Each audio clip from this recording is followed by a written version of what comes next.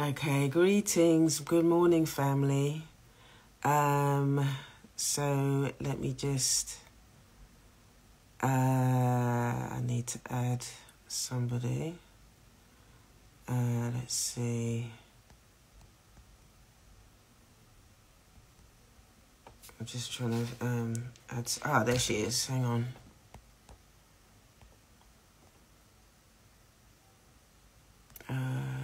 Just bear with me. There she is.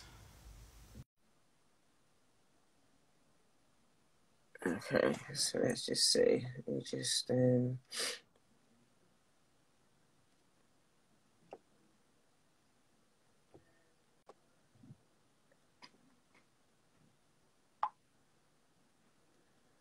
okay. Okay, so just bear with me. There she is. There she is. Oh, Okay. lovely, lovely. Okay, so so good morning, everyone. Good morning, everyone. Lovely to see everybody. So welcome to this space. Yvonne and I wanted to put this gentle event on just to give us an opportunity to have our own space. To be able to work through whatever's going on for us. So before we get into it, I'm a therapist, for those of you that don't know me and are new to my page. And I focus primarily on working with clients around racial trauma, and also I work with a lot of Black women around healing the mother wound. And I'm really excited about having Yvonne in this space today as well. So Yvonne, if you just want to introduce yourself, and then we'll get started. Greetings, everyone. I'm Yvonne J. Douglas, otherwise known as the Starseed Alchemist. I am also a therapist. I'm also a shamanic practitioner and a high priestess. And I help people with healing and ascension and their shadow work. And yes, it's great to be live with June. We formed Goddesses of the Round Table in 2020, and it's nice to be back live with her, just to kind of help people to have an alternate focus on today, and to look at what it really means for us, what's going on, and to honor our ancestors, and just to give you some healing, some hope, and some Oh, you've gone, if you muted yourself, Yvonne. Oh, there you are, you've come back now. Yeah, someone call me. Let me just... Okay, great. So yeah, so we wanted to, this space was really important for us. Obviously we know that today's also the day that Queen Elizabeth is being buried. She's got a funeral today. And we just thought it was appropriate for us to also have a space. We know that there's been a lot of conflicting opinions about, her death and how we grieve as a community. And so, I've already, did a few live streams in last week about it. But we just thought, Yvonne and I thought we'd come together and just create this space for us to be able to have our own collective idea, collective, community healing space as well at this time, because this is, not everybody wants to watch what's going to be going on in terms of Queen Elizabeth. So we thought it was appropriate for us to hold space for us so that we can grieve and honour our ancestors and also what's been happening for us. So what I'd like to do to get started is I'm going to have we're going to pour some libation. So for those of you that don't know what a libation is a ritual that our ancestors practiced thousands and thousands of years ago. There are pictures of libation on the walls of the pyramids in Kemet. And so it's something that is important for me and for us as a community to do, in honouring our ancestors. So, okay, so I'm just going to pause and just ask everyone just to take a deep breath in and a deep breath out. Another deep breath in And a deep breath out. Okay, so I just wanted to use that just breath just to ground myself and to ground ourselves as well, so that we can just allow ourselves to receive whatever we need to receive from what we're going to be doing today. Okay, so I'm just going to, I'm reading from this book, Speaking with Spirit, and there is a prayer for libation.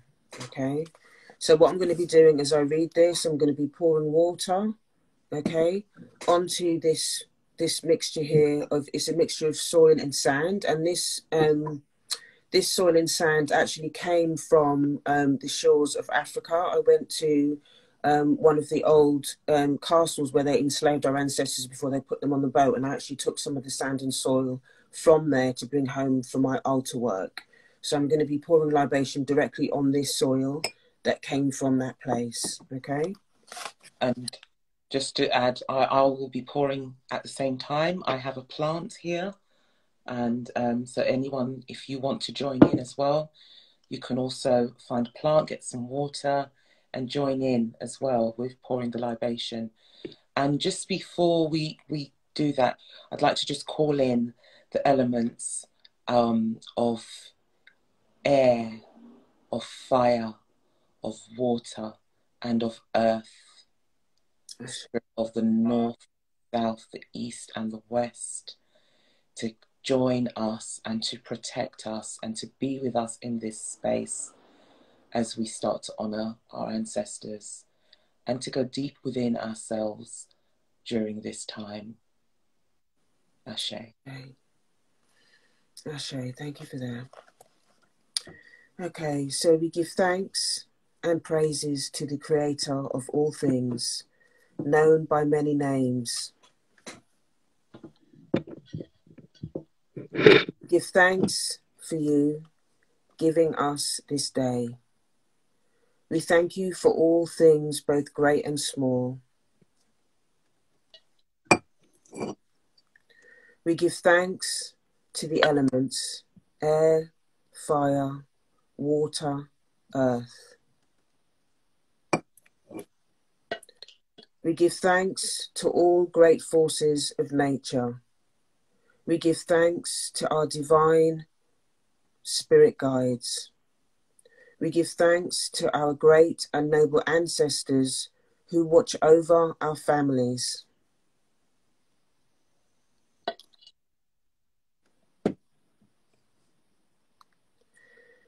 We give thanks to the elevated ancestors who worked to uplift our people.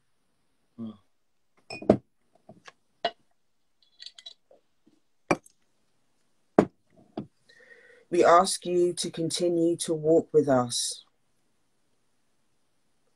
Bless our homes, our communities, our friends, our brothers and sisters. Protect us from all hurt and harm. Let us treat and speak to each other with kindness. Let us use our time wisely. Let us keep our home and bodies free from all toxins. Let us do that which is for our highest good. Let us be in tune with nature and each other. Protect our communities near and far. Let us be a part of the healing of our planet. We pray for the air and waters to be clear. We pray for peace in the world and that Ma'at will be restored to the planet once again. Ashe, Amen, Ra, Ma'at.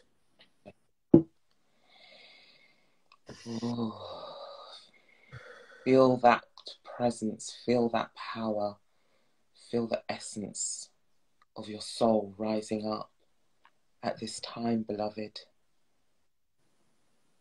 Oh. connect to your ancestors.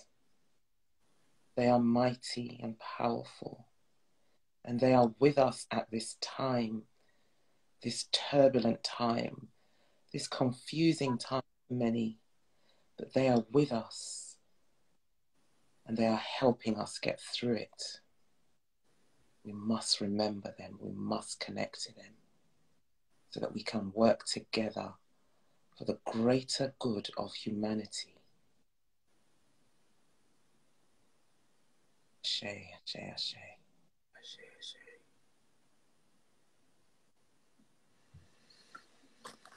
Oh, that was nice. I felt quite emotional doing that. It is emotional. It is. If you feel emotional when you connect to your ancestors, that's absolutely okay. It's normal. It's normal. Yeah. Yeah. Feel their essence around you. Some of you may even hear what they have to say, and some of you may get visions within your third eye. They may be showing you what it is you need to do right now. And some of you may be just feeling the power of them around you. It's important at this time to honor the ancestors, because our ancestors have been through so much, so much. And the more you heal, beloved, the more you heal your ancestral lineage. We want to focus on the healing. We want to move away from what is going on in the world today, just for this moment, so that we can honor them, the suffering that they encountered due to the institutions, the cults that are ruling at this moment. Although they are falling, they are crumbling right before our eyes. Use your eyes of faith and wisdom to see what is truly going on in the world. Do not focus on the theatrics that they are showing you, but focus on yourself. Put yourself first for once in your life. Listen to the messages that lay within you. You are a powerful being. You have come here in human form, but you are a powerful being. You are a spiritual being, just having this human experience. Connect to yourself. Be selfish. It's absolutely fine, especially if you've led a life of people pleasing. Focus on yourself today. The distractions continue day in and day out, stopping you from focusing on being your greatest self. Let go of the distractions, beloved. We humbly asked you to let go of the distractions. Ashe, ashe.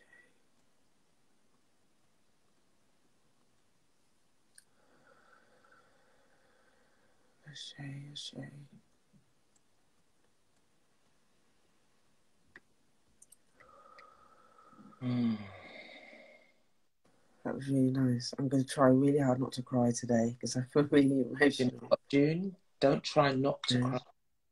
Go Yeah. with the tears, man. It's absolutely fine. Our tears are welcome. Our tears are healing. We can be crying for ourselves. We can be crying for the ancestors. It's okay. Yeah. Those tears are falling back into the earth.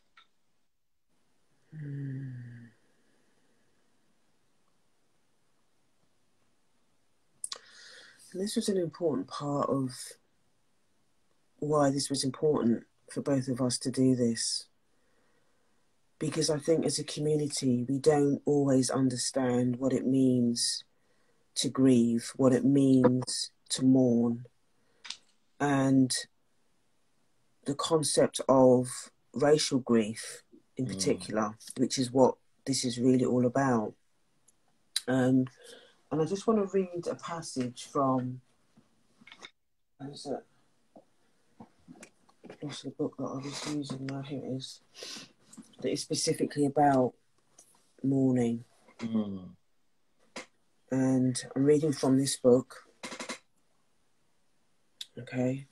He's actually a Buddhist, a black gay Buddhist priest. Yes, absolutely adore his work. So he says, in my healing, I am also mourning. Sometimes I'm in despair. Mourning and despair are very private matters. It is my acknowledgement that there is suffering. It is my honouring of my discomfort, as well as the discomfort of everyone else in the world. Much of my freedom and joy is bound up in my capacity to mourn. Mourning is my attempt to acknowledge heartbrokenness, accept it, and offer it space to be in my experience, so it may do its work of teaching me and passing through. Whenever I feel this energy, I allow it. And it is something that I am encouraging others to do as well. When we are sitting with someone, it is an expression of compassion to offer them the space to move through their heartbrokenness. When we get bad news about someone we love, initially we may feel a really intense tightness or mental contraction. It's like being shocked. After that, we have the opportunity to relax into the crisis, even though that feels really intense to do. That relaxing is not an expression of not caring. It's not an expression of apathy. It's actually an expression of trying to be in wisdom, or trying to experience wisdom or clarity, which will help us make the better choices to be in relationship with that crisis, or to handle the crisis, really. In experiencing grief within spaciousness, we are able to allow grief to move through our experience, and we can slowly experience liberation over time from this energy. So in reading that, it helps me understand the importance of thinking about our ancestors, and also thinking about what's happening currently as well. And allowing myself to relax into the grief. I know you just obviously said to me to not hold back crying. And I suppose he's just reiterated that. Absolutely. You know, grief teaches us so much, and it does give us the capacity to grow, actually. When my mum passed, now an ancestor, the grief process was very hard. However, my capacity to grow, to love, just grew from that experience. And so in this world, we don't get given enough time to grieve. You know, after 5 or 4 days or whatever, you're back at work. My goodness. Yeah. It's really terrible. Grief is a process. There's 5 stages of grief, and we need to allow ourselves the time and the space to grieve. And at the moment, there's a division around what's going on. Many are seeing what's been done historically to our ancestors, and not just to our ancestors, but to humanity at large, actually. Yeah. And people are actually stating this, but they're being shut down by those who want to honour the Queen. But actually, we are also allowed our feelings. Yeah. What's coming up for those of us who are grieving, mourning, what's happened to our ancestors, and what's still happening. Yeah. It's allowed. We are allowed this space. Yeah. And I think that's what makes grieving so difficult for us as a community, actually, is the fact that, you know, our ancestors were not allowed to grieve. They were not allowed to grieve.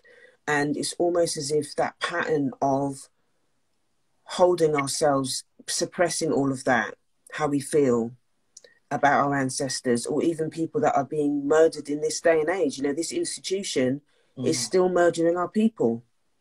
You know, when I think about, you know, the recent death of Brother Chris Kaba and what happened there, and the fact that our communities are still being murdered by these institutions, you know, and we're not being given the space, we're not being given the respect to be able to do that. And this is all part of how the institution works. This is how the system operates.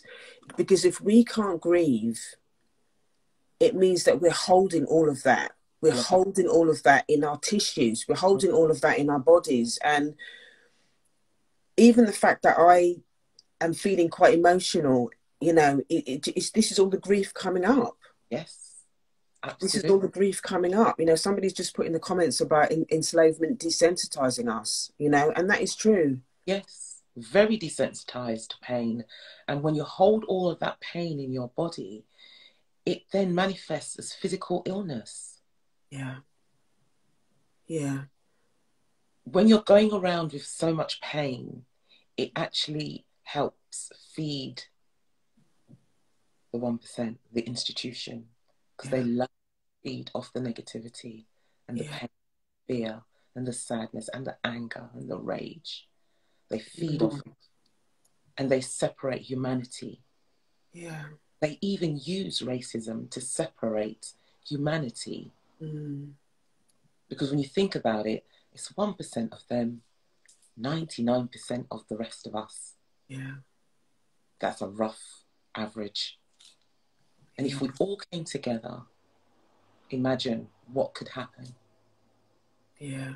So I implore everyone to release the pain, the anger, the rage, whatever it is that you're holding. Give yourself time and space to do that. You are not weak. It's not a weakness to express yourself. It's a strength. Yeah. Yeah. I also believe that a lot of the anger that we see in our community is actually grief. Yes. I've always thought that. The rage, all of that stuff that feels so intense. A lot of times when we feel angry about certain things, it's very rarely that what we think, it's very rarely the thing that we think that we're angry about is what we're angry about. Exactly. You know? Anger is such an easy emotion to express. But when you break it down, behind the anger, there's so much other things. There's shame, there's guilt, there's grief, pain, there's hurt. Yeah. Yeah. And for us, you know, just talking about the stuff that's coming through intergenerationally, a lot of that, I believe, is anger and rage and grief and hurt that our ancestors weren't able to express. Absolutely. They weren't allowed to. Absolutely. They weren't allowed to. Right. So when I hear you talking about letting it out, you know, I think it's also important to think about where you're expressing that. Yes. Because sometimes I think that a lot of times that pain, the anger and the rage and all of that, it often gets expressed towards people that look like us. Yes. Comes out sideways, we call it. I call it comes out sideways. Yeah. And so you're not looking at it in the right way. You're not dealing with it in the right way. You're getting angry, revengeful at maybe your partner, maybe your brother, maybe your friend, maybe your sister, your mother, instead of actually getting a space, a healthy space, to be able to express that anger healthily. Yeah. Because it is, you're allowed to express it, but when it comes out sideways towards other people, that's not the way to do it. Yeah. That's not the way to do it. And that's why we as therapists hold space for people to be able to explore their anger in a space. Yeah. And I think sometimes as well, I think that anger is demonized as well. It's demonized. And I think the reason why anger is demonized is because our experience of anger has always been within the context of abuse, whether it's abuse systemically, whether it's abuse within the family structure, whether it's abuse within our love relationships or families. You know, that's our only experience of anger. And so we don't really understand what it means to express anger in a healthy way. Right. You know, we don't understand what it means to express anger in a healthy way. And that's what I teach a lot of my clients, you know, and the reason why I always talk about anger in a way. You know, I read something the other day that talked about, and I always talk about anger being your ally. You know, anger is the part of you that loves you. Yeah. Yes. It's the part of you that loves you. Yeah. It's the part wrong and something needs to be addressed. Right. Right. Right. And there was a training that I did last week with Brother Reshma Menachem. I don't know if you've the guy that wrote My Grandmother's Hands. He's a therapist. And he talks about the concept of clean pain and dirty pain. I like that. I remember you saying that on one of your lives. Yeah. So for those of you that didn't see that live or don't understand that concept, so clean pain is the pain that we're feeling in the moment. Somebody says something to you or does something to you, and you know you're in pain about that particular thing, and then you try and address it with that person. Okay, so that's clean pain. It might be that you don't really, you know, you feel uncomfortable about addressing that particular thing with that person, but you address it with them even though it's painful to do it. That's clean pain. Dirty pain is pain that's old. It's old. Okay. Something else that I read that came from Reshma, one of Reshma's colleagues, he says something about rage is anger that has aged. Absolutely. Absolutely. Rage is anger that has aged. Yeah. Okay. So a lot of the anger that we see in our community and within our families and all of that, it's all linked. It's historical. Yeah. Yep.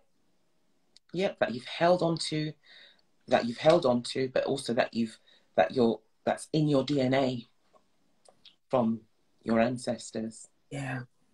And we've all come into this human form with different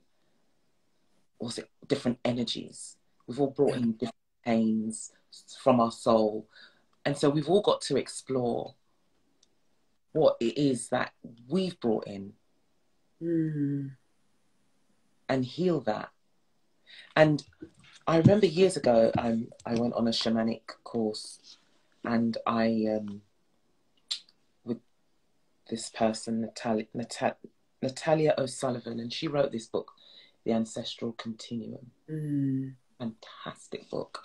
For those of you, just to pause you, Yvonne, there's a few people that have asked for what are the titles of the books and all of that that we're showing. At the end, we will show all the books that we've read in this session, and then you can take screenshots. So don't worry about what you've you've not got. We'll show all the books at the end, and then you can screenshot them. So apologies, Yvonne. Carry on. That's fine. That's fine. I haven't actually looked at what a passage to read, but I just want to say it's because this book, it says it unlocks the secrets of who you really are, and it gives you great insight into what you can be carrying and how you are connected to your ancestors, and how the healing process that you go through will affect your ancestors going back and those going forward. Oh wow, I didn't realise that. The more we heal ourselves, the more you clear up the pain going back. Okay. And obviously you're breaking patterns for those going forward. This is a very good book, very powerful book. Yeah. Can you say more about that? Sorry? Can you say a bit more about that? I'm kind of intrigued about how that works. Okay. So when you do ancestral healing, especially if you have a specific ancestral healing session, you go back to where a certain thing first started. So you go back generations. So say, for example, there's addiction in your lineage. Most people, if you suffer with addiction, you're more than likely one of your parents did, maybe one of your grandparents, and then you can go back to where it first started, and then you can and actually this is in an ancestral healing session specifically. You can go back to the original ancestor where it started and talk to them, and the shaman will actually speak to them and heal, and have a conversation with them to see how it can be healed, and then it will come through. And then the more you work on yourself, because obviously you also have to integrate this stuff, and that's through your shadow work.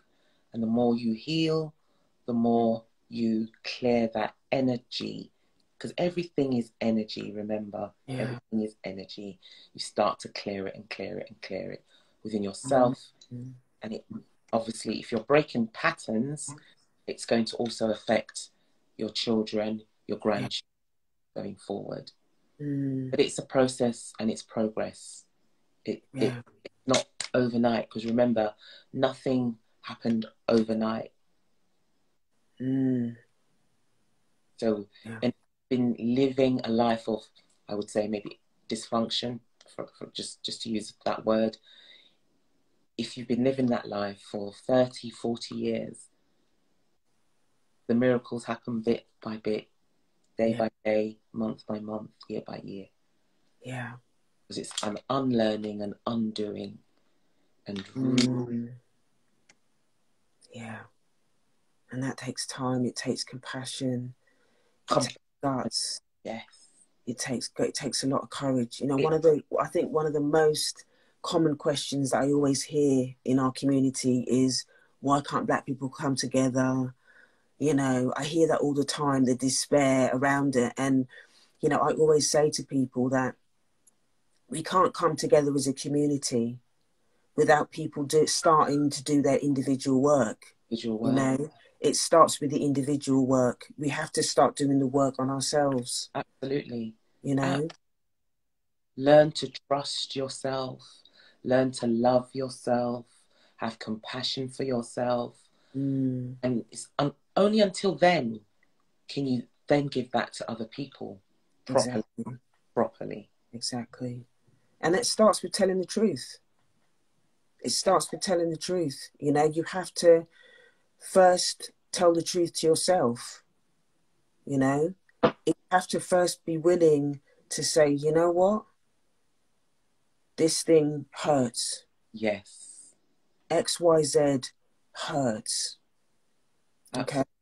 And, you know, people, a lot of the clients, well, not a lot, I would say all of the clients that I work with, you know, have not been, even though institutionally the system of racism there's the toxicity that's obviously hurt us as a community. But a lot of the work that I do with my clients, we have to start with what's the people that hurt them, which 9 times out of 10 are people that look like them, that have hurt them. And mostly their families. Yeah. Yeah. Because we've internalized it. Yes. And it's blood, it's fight. We can't turn our backs on our family. And everybody says blood is thicker than water. It's not thicker than peace. It's not thicker than peace, and it's not thicker than your soul family either. Yeah. Where your soul family offer you unconditional love. Yeah. Yeah. And it's about understanding those things. And I think that's probably one of the most painful things about doing the inner work, doing the shadow work, is understanding that you have to do the work in your family, the individual work. Okay, understanding all of the pain that's been passed down in your family, but also understand that it's also systemic. Absolutely. You know, and that both can be true. Yes. Both can be true. It's not either or. Both can be true. Yeah. You know? And not about, and a lot of people go around blaming, like they may get, they may go around oh, but my parents were this and that and da da da da. Yes, yes. Acknowledging that maybe you were brought up in a dysfunctional family, acknowledging that systemic racism exists, but not blaming, because by blaming, you don't take responsibility. And we take responsibility for our own healing. You have been born into the human condition. The human condition is, for want of a better word, is shite. It's traumatic. It's painful. It's slavery and everything that comes with it. So to one degree or another, we've all got some sort of trauma, but we can't keep blaming, because that keeps us stuck and it keeps us not taking responsibility. Yeah. And our responsibility is to unpick, undo, unlearn, and heal the pain of the human condition. It's our responsibility. Yeah. This is something else that that Lama Rod talks about, actually, the black gay guy that talks about. He talks about how the oppressed are going to be the people that are going to be, that we're going to liberate ourselves. You know, we're not going to be liberated by our oppressors. They are committed to it. And you know, and I believe that this is part of this. This is part of the sickness of racism. You know, they're not going to. This is a system that's been on a mission for the last 500 years, and it's not going to change. And I think that sometimes our community can get trapped in trying to change what people that practice racism do. Right. They get trapped in it and thinking that they have to explain and beg and plead and over explain and reason and try and think logically. Racism is not logic. No. There's no logical thing about why a system is so insane. It's insanity. It is. Okay, and we give away our power. We give away our power. And you know, everything is as it should be. Some people might think, but everything is divine timing, because the majority of people have forgotten who they are. They've forgotten the power that resides within them. They've forgotten that they are not just human. They are these mighty spiritual beings having a human experience. Yeah. And so sometimes we have to go through stuff in order to rise up and remember who we are and free ourselves. And I want to actually read a passage from this book written by one of my friends, my dear friends, Kemet Imani, and she published this book last year. And she channeled a lot of, she channeled from the ancestors about some of the experiences that our ancestors went through in slavery. It's a great book. But the passage that I want to read is called Resistance and Rebellion. Wow. Resistance and rebellion was in our nature. From free in Mama Africa right to the capture, we would kick, punch, scratch and bite, resisting as we could with all our might. We would strangle the captures with our own chains, but guns were mightier than the spares, so at times resisting in vain. We resisted and rebelled, week after week. Rebellion and resistance was no place for the meek. On the ships we jumped overboard, desiring suicide at large. On some successful attempts we would take charge. Like the Amistad, just one ship to mention, overthrowing the captain and crew, which soon got the attention. On plantations we did runaways, a daily activity for the captured African who would die for their liberty. Suicides and poisoning was a usual thing. Who the hell was Bukra to tie up any king?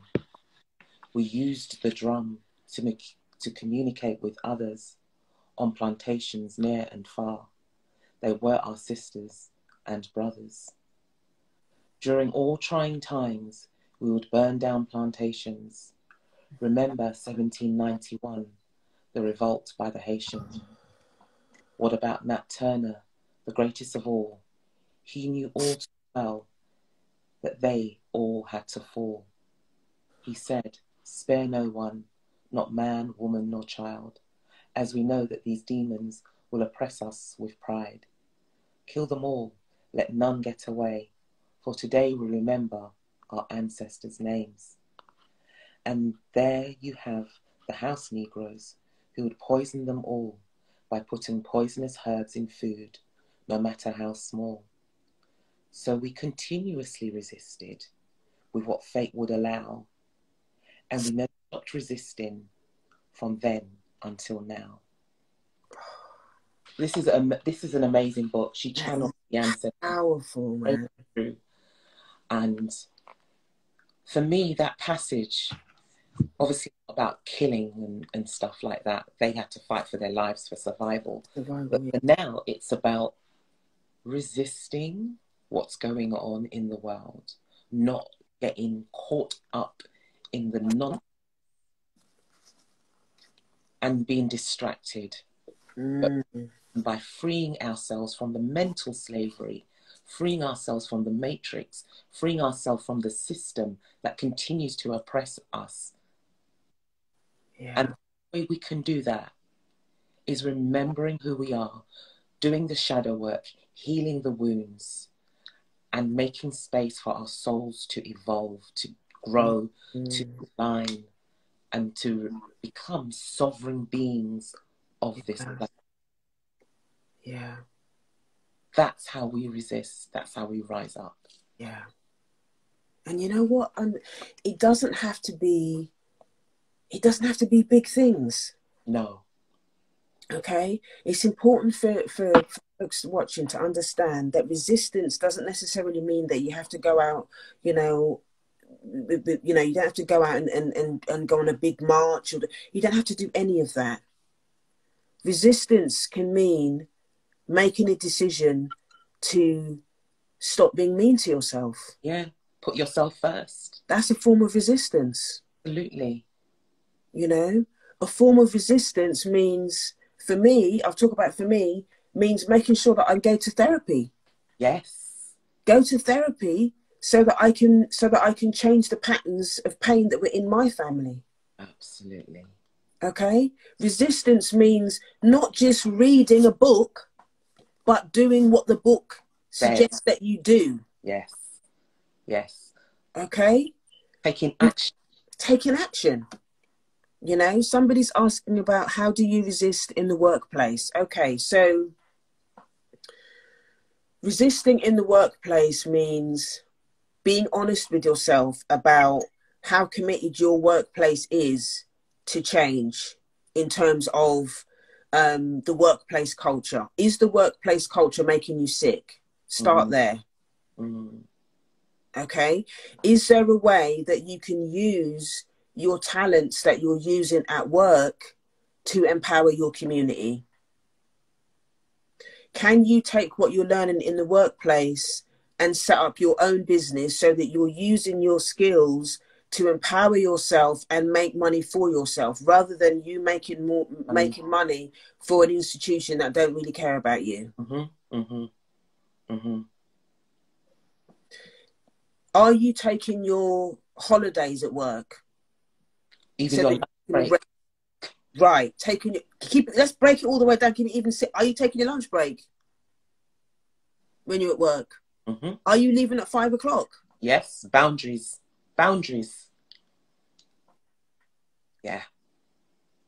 Are you choosing, here's what, don't let me get my soapbox about the workplace, but I just want to say this one thing about the workplace, okay?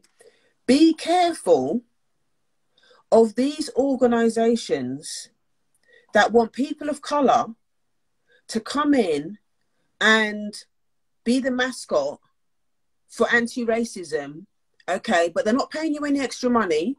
They don't want to get people in to do the work. They want you to do the work for them and expect you to do all this work unpaid and drive yourself into the ground while you do it. Right. As a people, we are very hardworking. Right? And they know this. And some of it probably stems from the slave trauma, because we had to work hard. We couldn't stop. We couldn't have a break. Got whipped if we did. And so some of that, yeah, killed. So some of that is still probably in the DNA. And so you will work hard. And, you know, you see these films, you see people saying you have to work harder because you're black.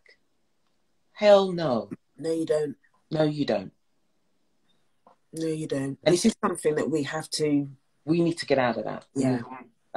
And fundamentally, if you're doing your shadow work, you're going to be building up your self-love, your self-esteem, and you will not entertain that behavior or treatment. Exactly. So if you're entertaining that kind of treatment, it's because you still need to do the inner work more. Just say a little bit more about what shadow work is. Define shadow work for those that don't know what it is. So shadow work is literally looking at your traumas, your issues, your thought processes, your behaviors. It's about checking, why do I feel insecure? Why do I have low self-esteem? Why are my relationships failing? Why do I have issues with men or women? Why do I put other people first? Okay, all these sort of questions, we need to go within. We need to look at the shadow part of ourselves, the unevolved parts of ourselves, the darker parts of ourselves that keep us in fear, that keep us feeling insecure, that keep us feeling less than. Right? Why do you feel less than? Why are you carrying shame or guilt? Sometimes you don't even realize you're carrying guilt and shame. Until you get into therapy, you realize, oh my God, and I'm carrying other people's shame, not even my shame. Come on now. And we're carrying white shame. We've internalized it. Right. Internalized it. When you go into therapy, you start to unpack so much that you didn't realize. Why am I suffering from depression? Why am I anxious all the time? What lies behind your anxiety? Start to explore. When you start to explore what's the hidden parts of yourself, that's the shadow. And it is so worth doing. And just to add to what you're saying about the shadow work, another way that I explain it to my clients is I use what I call the triangle of awareness. Right. So the 3 points are relationship with self, relationship with others, relationship to whiteness. Right. Relationship with self, relationship to others, and relationship to whiteness.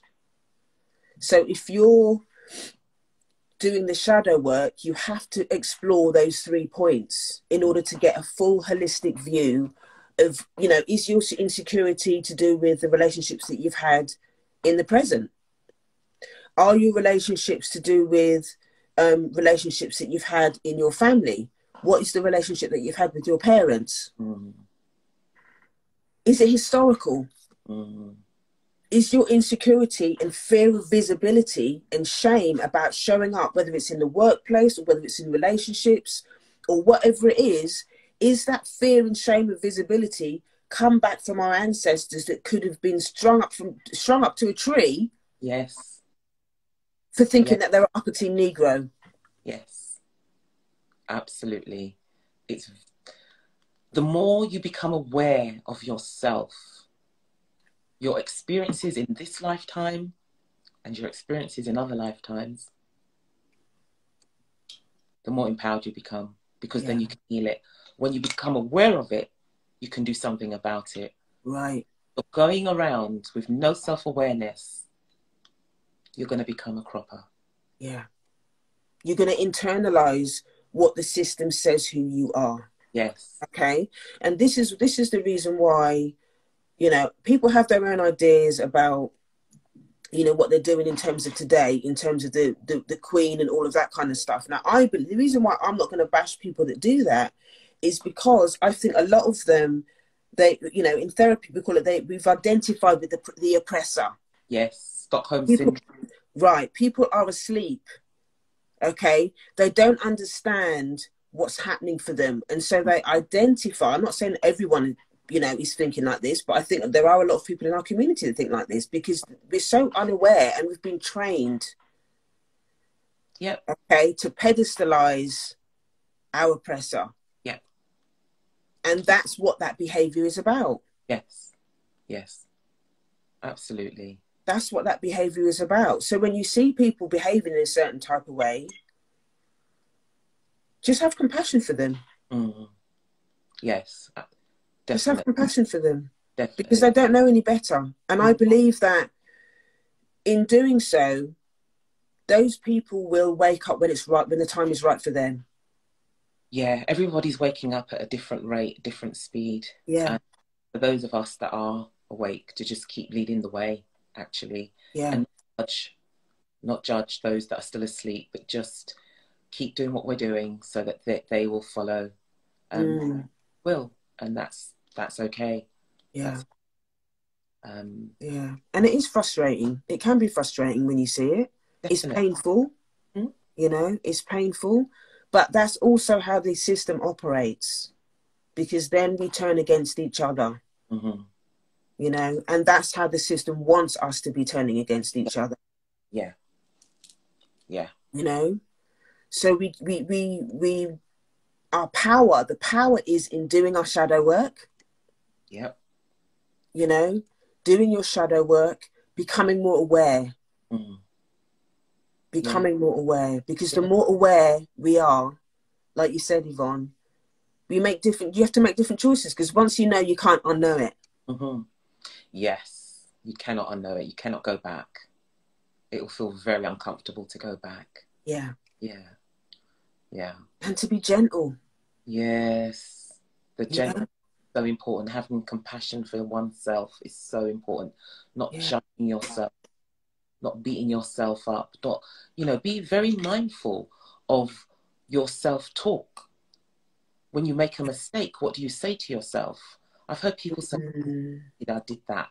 Hell, excuse me? Please don't call yourself stupid. Exactly. Be kind to yourself and just switch it and just say, oh my goodness, I made that mistake, but it's okay. I will learn from it and just move on.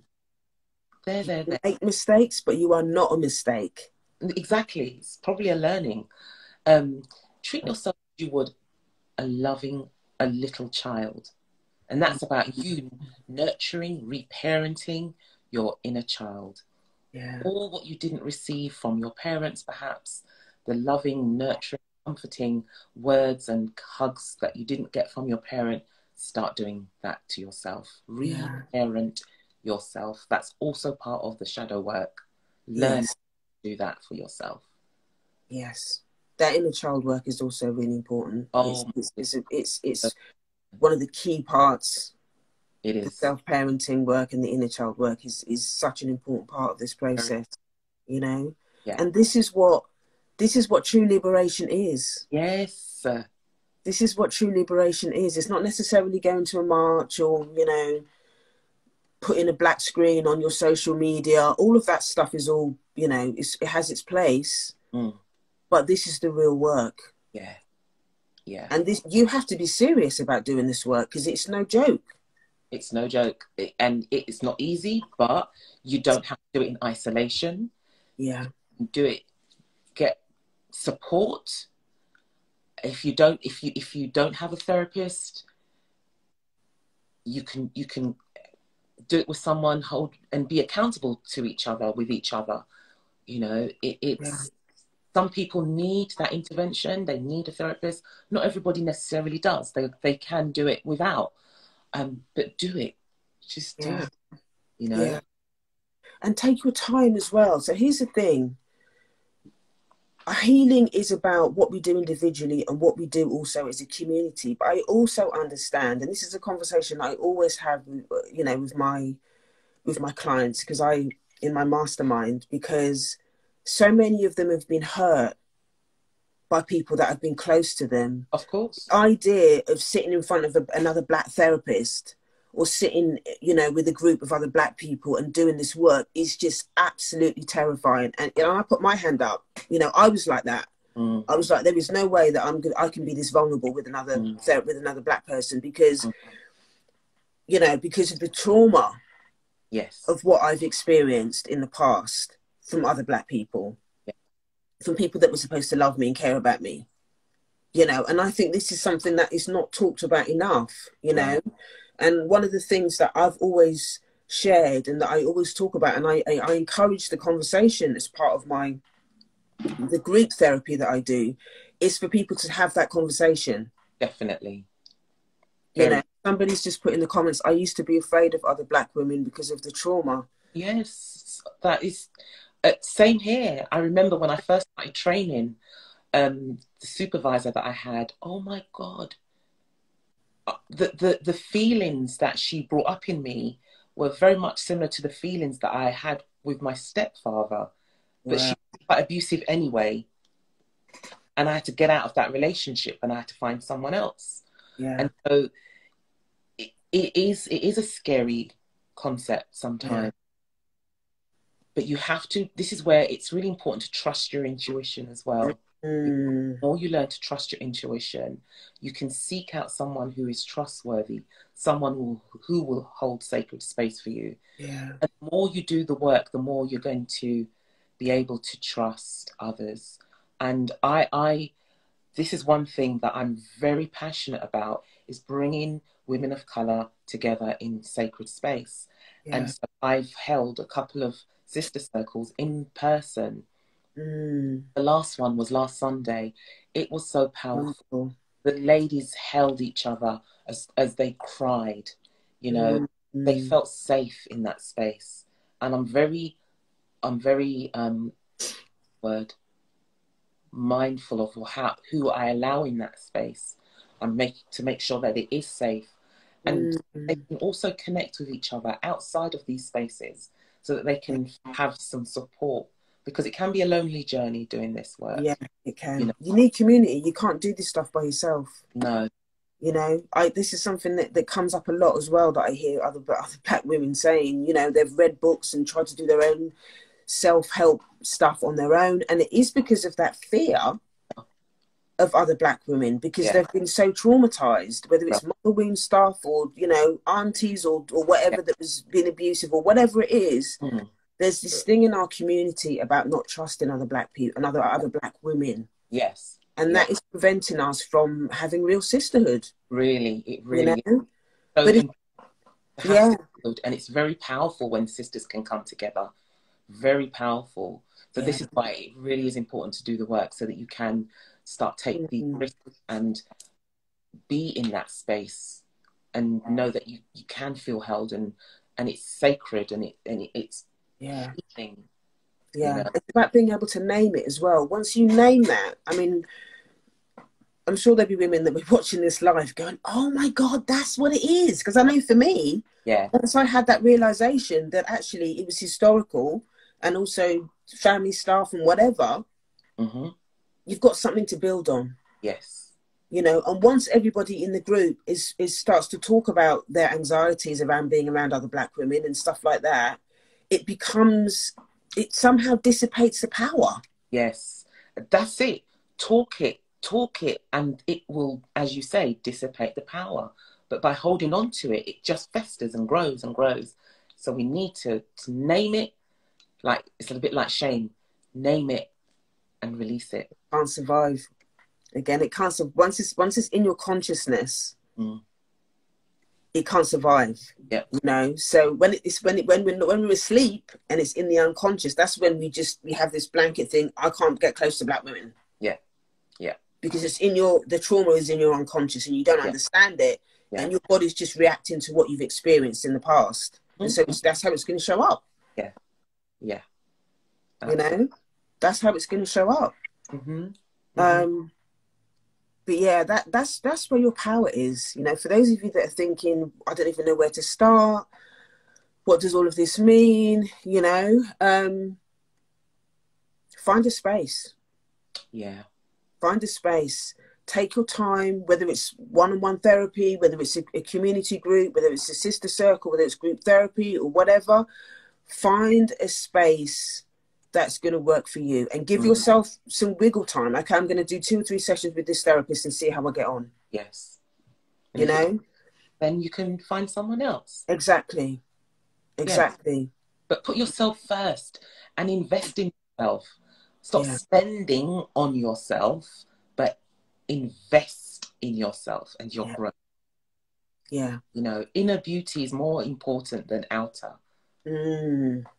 It really, really is. Yeah. You know, so many women, they spend so much money on beauty products and this and that to try and actually fix what's inside. Yeah. It's a cover. And I think that, you know, as a community, we're quite vibrant anyway. You know, we're quite a vibrant community. We love our this, that, and the other. But I also feel that some of that is about trying to hide or cover how we the shame and whatever that we're feeling inside. And, you know, getting a new, buying stuff and overspending, that's just a quick fix. Yeah. And be honest with yourself. You know, am I doing this because I am hiding? Or am I doing this because I love, you know, but be honest. Yeah. Be honest. And you'd be surprised if you start investing as opposed to spending, you may find that your bank account grows. Yeah. Yeah, that's true. It is very true. It is true. Because you're not holding, you can't manifest when you've got all of that pain. No, you cannot. It's you know, this is all about the law, the 12 laws, isn't it? The law of vibration, the law of... Yeah. The law of manifestation is very powerful. And, you know, many people follow the law of attraction and they do this course on trying to manifest abundance and all of that kind of stuff. And to no avail. And you know why? Because you're carrying too much trauma. Exactly. And it's trauma in your root chakra and your sacral chakra. That's where your manifestation lays. And if you're out of balance, you're not going to manifest. Yeah. You are not going to manifest. Yeah. So it boils down to getting deep in there and really sorting out your foundation, your root, your foundation. If that is working, if it's not solid, if you don't feel like you have a sense of belonging, it's going to be very hard to manifest. There is no microwave healing. I tell my clients this all the time. There is no such thing as microwave healing. You have to do the work. You have one to do day at a time. Sunday roast healing. There is no such thing. No matter how, it doesn't matter how much money you got. It doesn't matter how much, you know, it just don't work. You have to be gentle. You have to just take your time and work through it. This is a life commitment. It is a life commitment. This is a life commitment. And you have to, one of the things that I've always said is that I have to understand or accept that the work that I'm doing may not manifest or what's the word? It may not be able to be harvested so much in my lifetime. Yeah, it may not. I'm only going to get so much of it in my lifetime, but I have to do the work, thinking that okay, I'm going to pass the baton to my daughter. Absolutely, the ancestral continuum. Right. Absolutely, and if you are, I'm going to be cheeky now. If you're unfortunate to have to come back to planet Earth, when you come back, you will see more benefits. Yeah. So I'm just mindful. Gosh, it's 12:15 already. We've been doing this for an hour and 15 minutes. So I was going to do a short meditation for the collective. Yeah. And a reading. And the reading, yes, that would be amazing. I'm thinking, which one should I do first? Let's do the reading, Okay. And then we can With the meditation. focus the meditation on the reading. Okay. Mm. So this is a new set of cards that I have. Activation, gate light activation, oracle cards, and I love them. I think they kind of go beyond the kind of everyday stuff, but it's also about helping us to remember our power and our greatness. So this is a reading for the collective, what we need to in the present. Okay. So the card that has come up. Oh, this is powerful. I did this with my sister circle the first time round. Chamber of the Violet Flame.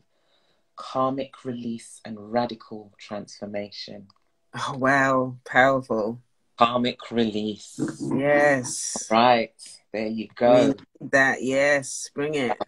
Just what we're talking about. So let's have a read what the book says. Probably just confirming what we've been talking about, right? Where are we?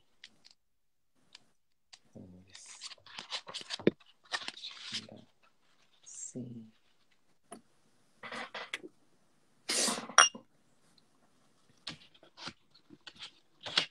Oh, find this card. Does it come under Violet Flame? Let's see. It's not alphabetical.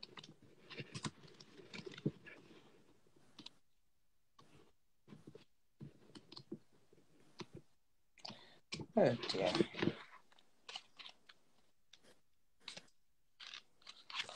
Let's see. Sorry.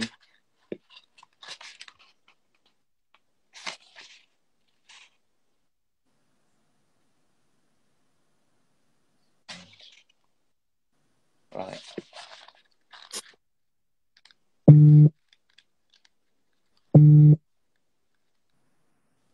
Okay, sorry for that delay.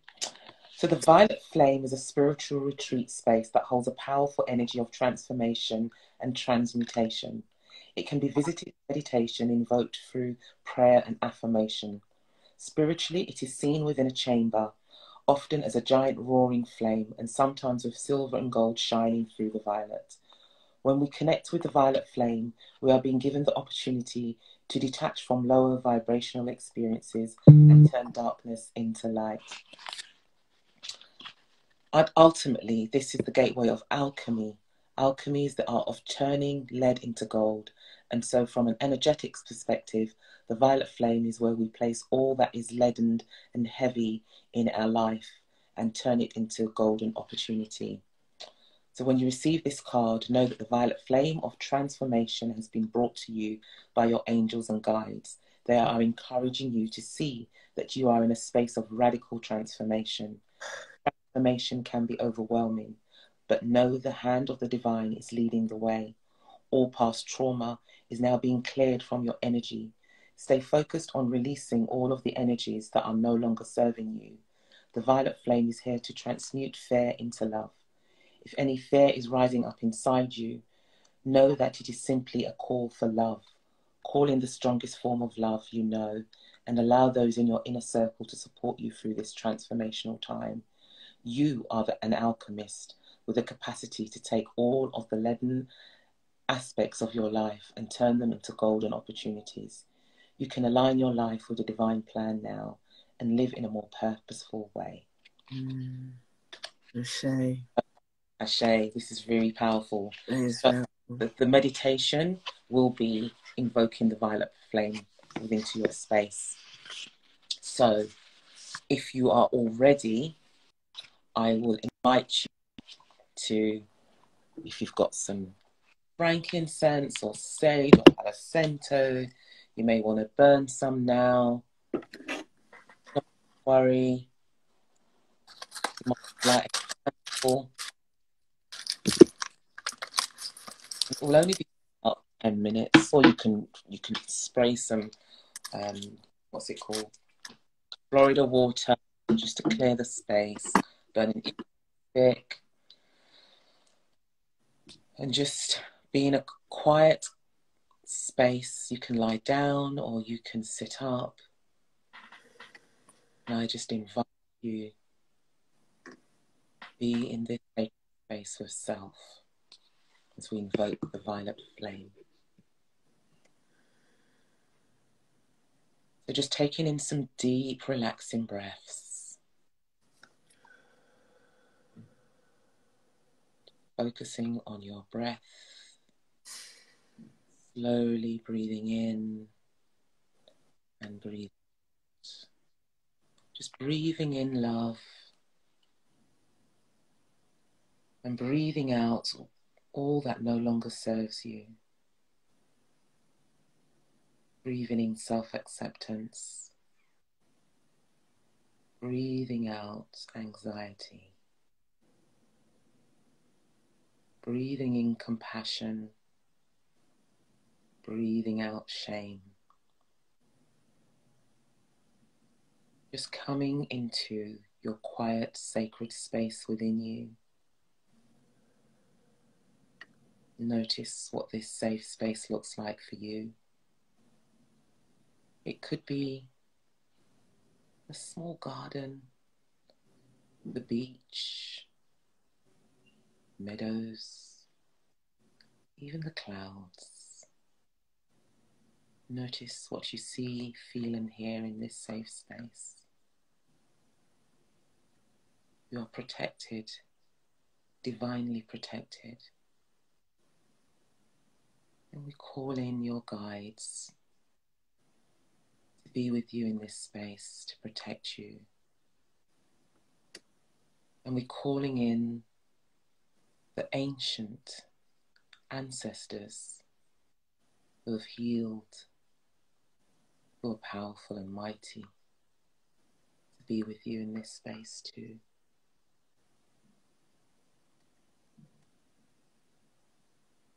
And just allow yourself to go on a journey. Allow your spirit to guide you.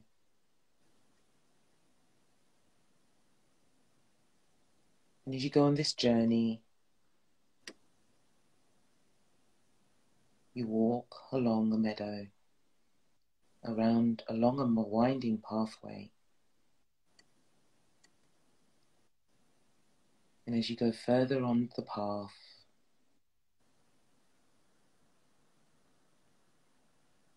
see ahead of you 2 pillars of light. You become curious and you approach the pillars of light. You feel the energy from these pillars of light, which invites you to walk through them. And as you walk through, you start to feel some powerful energy. And you see violet flames. These violet flames, they whisk around you. They whiz around you. They engulf you. And you allow these violet flames to release karma from past lives, karma from your ancestral lineage. Allow these violet flames to transform and transmute the energy that you are holding. Release the energy of fear. Release the energy of shame. Release the energy of grief. Release the energy of sadness. Allow these energies to be released from your auric field. The violet flame is working with you, and you are allowing this release to take place. And you are inviting in more love, more compassion, more joy, more bliss, more abundance into the spaces. Open up your heart, beloved, to receive love, to be love, to show love, because you are love. Breathe this in. Know that you are a powerful being. You have come here to do wonderful, magnificent and powerful works. Remember your purpose for being here.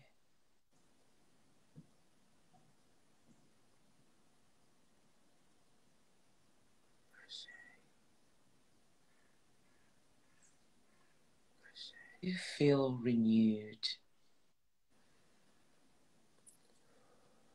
allowing the violet flame to continue to work with you today. But for now, being in gratitude for this healing of the violet flame, you start to walk away, thanking the guides and the angels and the ancestors for this healing today. And you walk through the gateway and you come back into your safe space, allowing this energy to integrate, coming back in your safe space,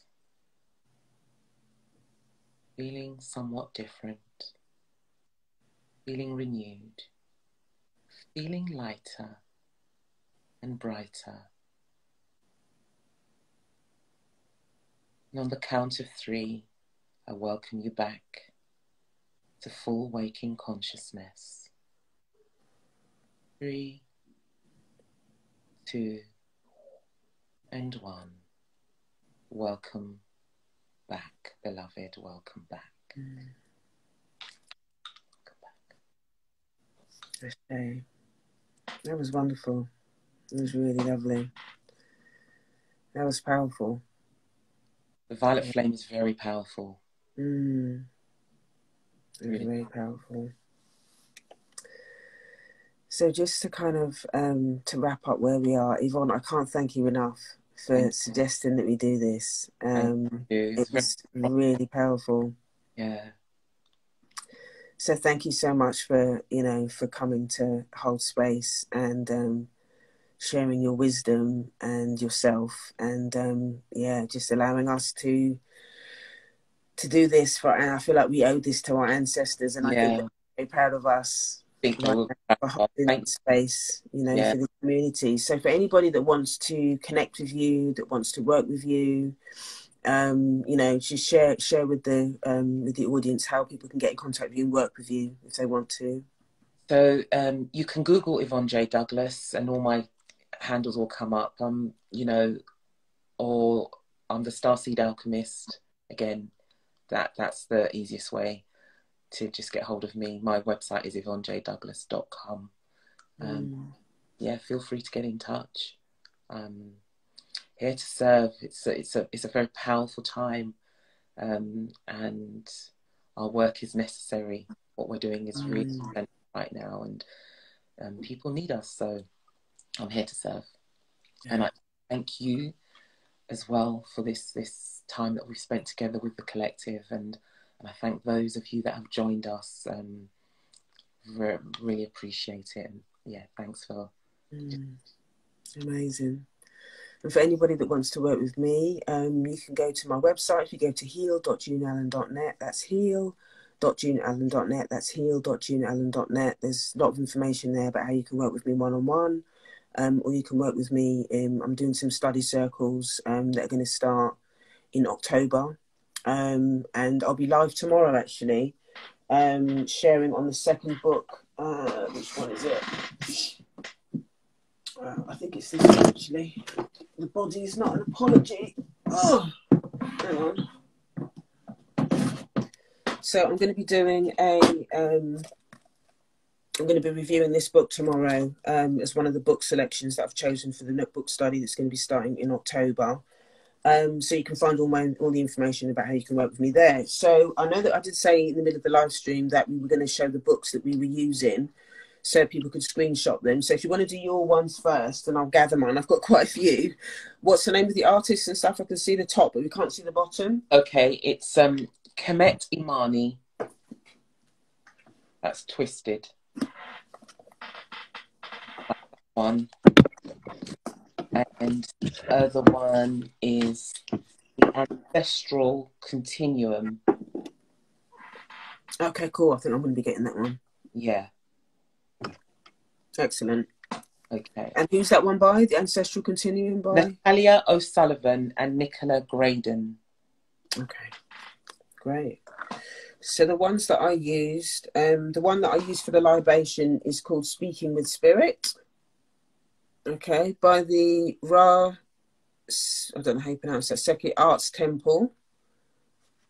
Okay, that's that one, what I used for the libation. And the reading was this one, Love and Rage, The Path of Liberation Through Anger, Lama Rod Owens. Okay, this guy's got a lot of, he's been on a lot of podcasts and stuff like that. It's got some amazing stuff. It's really great. So, you can learn a lot from his work. I think that was it. I don't know if anybody else wanted to know that. I know I talked about Reshma as well. I'm going to big up Reshma's work as well because I love his work. My grandma's hands, I spoke about him. Did I talk about anybody else? I think that's it, isn't it? That we spoke about today? I think so. Yeah. If we've missed anything, just please send me a DM, and obviously we can do that. If anybody's got any questions or anything about anything that Yvonne and I have shared in this live, please send us a DM as well, and we'll be happy to answer the questions. Okay, thank you so much, Candice, for putting that in the chat. I really, really appreciate it. For anybody that wants the details, really appreciate that. Thank you so much, everybody that's watching. I am humbled to serve the community as always. Thank you for taking the time out to spend time with us. I hope that this has given you some freedom in just giving yourself permission to do our grief work as a community. This was very, very important. Yeah. This life will 100% be saved. I don't normally take my lives down, so and I'm going to send it out as well to my email list and stuff, so you can come back and watch it again if you need to. Yeah, have an amazing day, everyone. Yes. Were you going to say something, Yvonne? I was going to say, hopefully I'll be able to kind of repost the live on my page as well, for my followers as well. I'm hoping that's possible. I think the fact that you've tagged it, I think it will go into your. If you look in your live list, I think it should be in there because I tagged you. I think you should be in there. Brilliant. But check, obviously. Yeah. Okay.